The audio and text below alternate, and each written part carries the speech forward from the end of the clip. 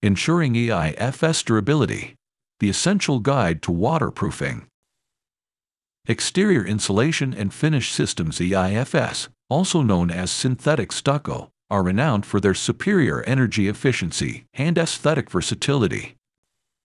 However, to ensure their longevity and optimal performance, a crucial aspect needs to be addressed: waterproofing. This article will guide you through the key stages of EIFS waterproofing, including the use of specific products like Dryvit BackStop. Step 1. AquaFlash installation. The first step in EIFS waterproofing involves the application of AquaFlash around all window and door rough openings. This product is designed to prevent water intrusion, a critical aspect of any waterproofing process. Step 2. Applying Dryvit BackStop Textured. After the AquaFlash layer has dried, the next step is to apply Dryvit BackStop Textured. This product is applied to all seams, providing an additional layer of protection against moisture intrusion. Step 3. Drying process. Once the BackStop textured layer has been applied, it needs to dry thoroughly.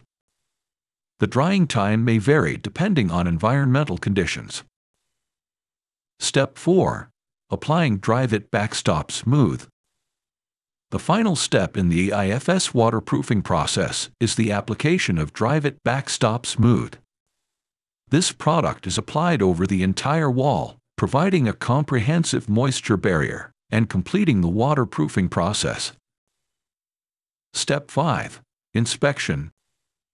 After the application of BackStop Smooth, a thorough inspection is necessary to ensure complete and even coverage over the wall.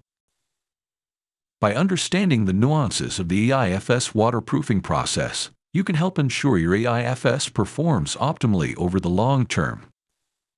Stay tuned to our Facebook page for more best practices and insights on EIFS applications.